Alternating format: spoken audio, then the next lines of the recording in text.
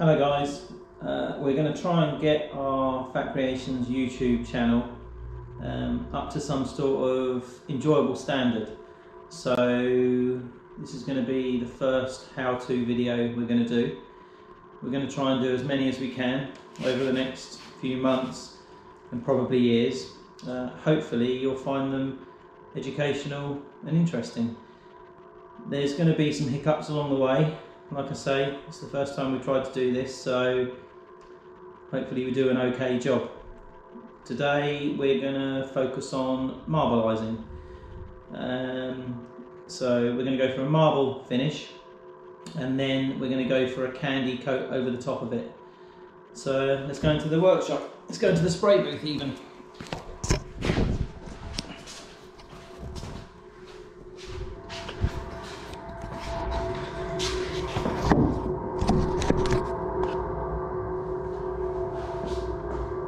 The frame we're going to be working on today is a Scott Addict RC, so it's the top of the range Scott road frame. And what we're going to do is we're going to use a silver marbleizer paint. This comes in various forms from various manufacturers. We use specialist paints for this. That's Custom Paint Inc.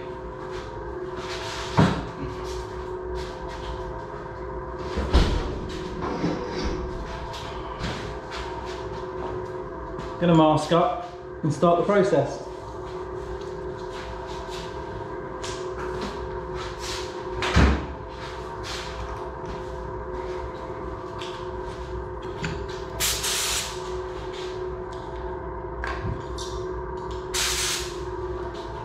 So we'll start by applying the marbleizing paint. Basically, this is a paint material that stays wet for a long time, so it gives you a chance to go for some really crazy effects. I'm going to put my mask on and you'll just have to watch this stage.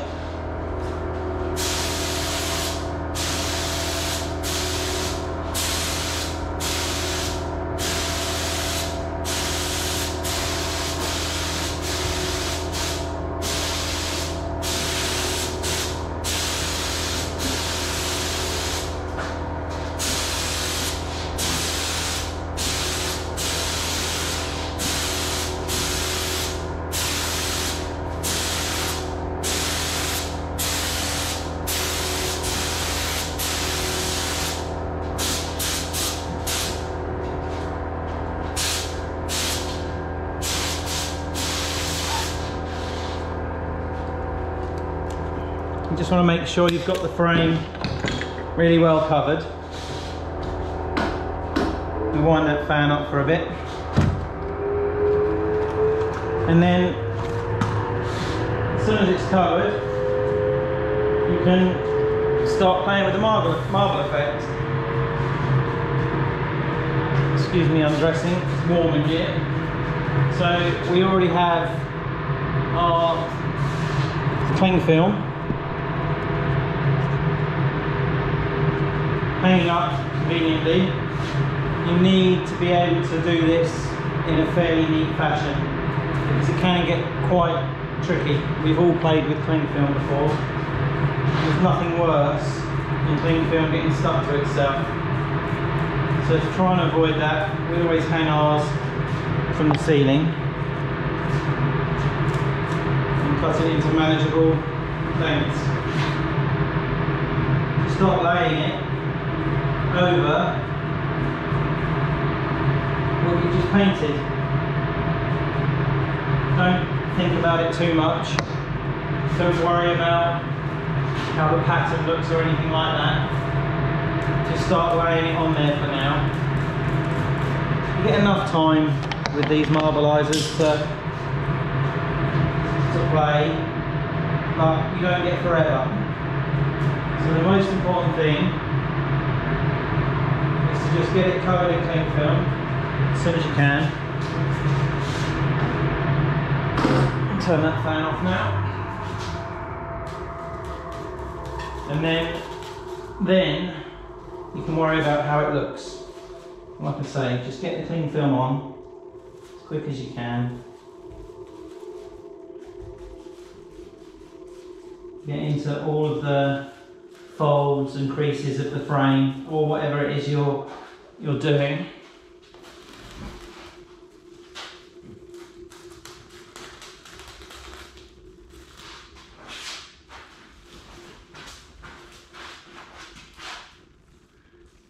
You want to make sure you put enough of the marbleizer on, so it doesn't matter if you get any runs or anything like that. It's better to put too much on than not enough. You can fix any runs as you progress with the cling film. You can use anything you want for this. You can use bubble wrap, you can use jean material, anything you like really. We like to use cling film when we're going for this particular effect. It's tried and tested, and we know it works really well. So remember, make sure you're getting all the nooks and crannies.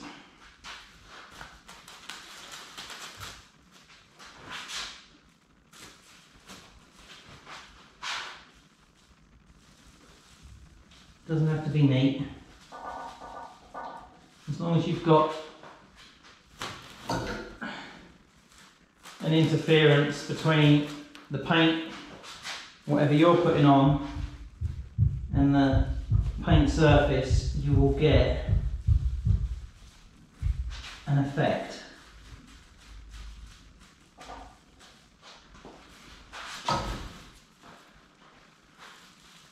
It's a bit like a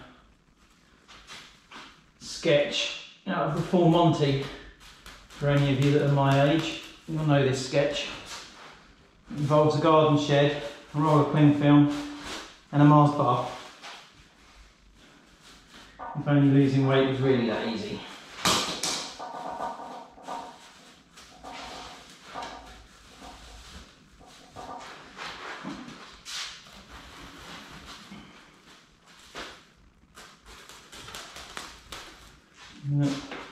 Try to work a little bit quicker here now.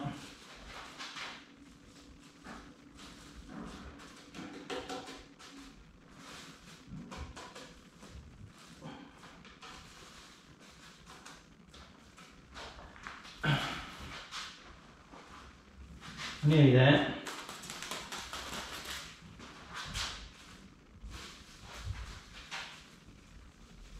Didn't cut that one very well, did I?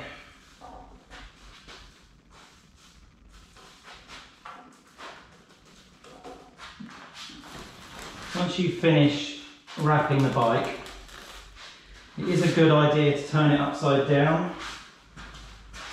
Even experienced painters can benefit from turning the frame they're painting upside down. Very often you will miss a bit. You might find that there's not enough marbleizer on the frame, so you want to add a bit more. That's not a problem to do. In fact, I'll do that in a minute just to show you, even though hopefully it won't need it. So we'll flip this over. Okay, so I've decided there's not enough here. So it's very easy to rectify.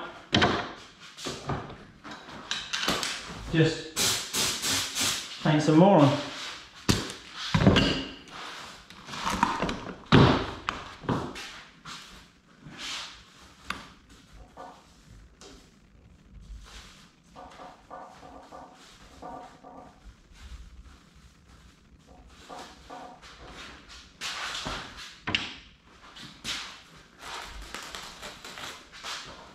I think this is the last bit. I'm going to press pause on the video and then liven you back up when we go to strip this off. So I've left it about 5 minutes, that's all, because the way I like to do it, there's no right or wrong way. I like to get the cling film off.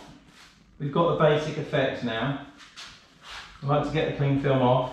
Sometimes I take the wet edges of the cling film, there's loads of paint on there, and I'll just touch it across areas where I think we could do with a bit more of a silver marble effect. When you're taking it off this quickly, you are going to encourage there to be some runs, but I prefer to keep an eye on it during this sort of 10-minute stage, and every now and then just give it a little touch with the cling film until I get the desired effect that I'm after.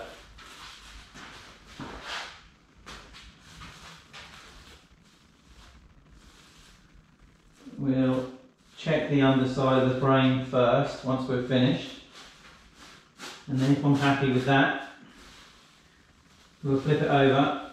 So here we're very dry, it's just nowhere near enough. So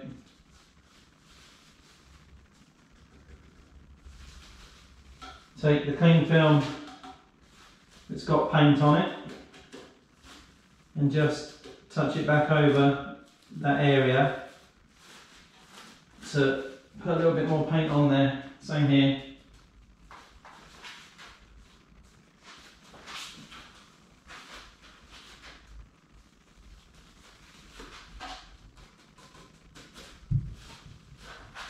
A little bit there that's not quite covered the way I'd like it to be.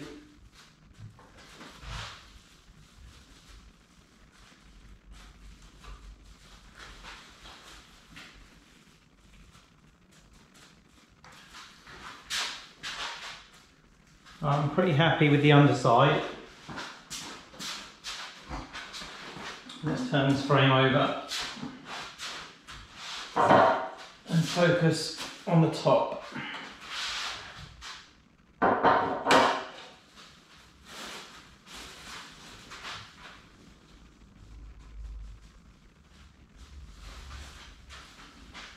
Top's pretty good actually.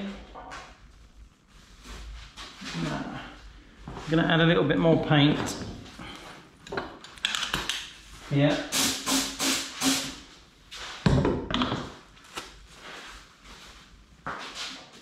You should wear gloves, don't do it like this at home.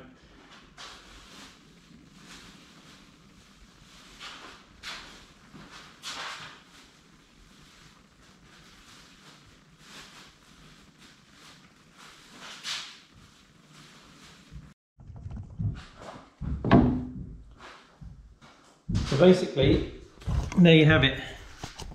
That's the marble side of this job done. Give a closer look.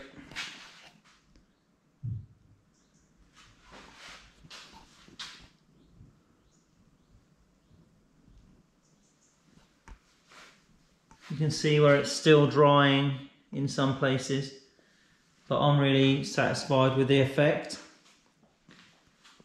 So I'll wait for this to dry off, and then we'll go over it with an interclear, which will seal this marbleizer, and then it'll leave us in a position where we can take this to the next stage.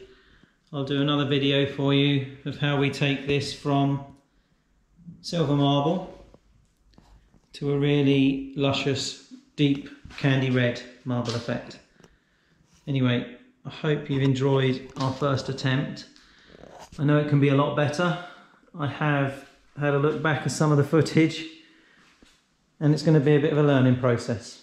But anyway, I hope you enjoyed it so far. Take care.